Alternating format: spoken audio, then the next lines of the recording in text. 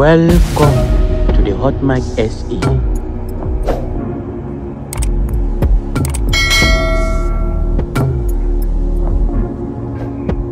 The late rapper AKA's former bodyguard, Anwar has been arrested for some shady deals. Hello guys, welcome to my YouTube channel, The Hot Mic Vibes SA. First, you get all the news and tea you need to know about South Africa. But before getting into the inside of the news, please kindly subscribe and turn on the notification bell.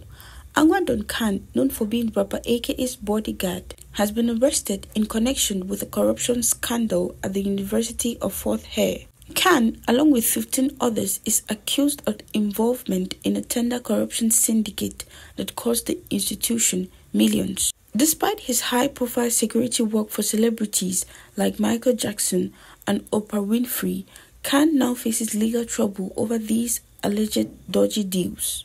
He may be charging 56,000 rands per day for his security services to his high-profile clients, but Anwar is also allegedly involved in some dodgy deals. According to EWN, Khan was arrested alongside 15 other people in connection to the University of Fort Hare graft case.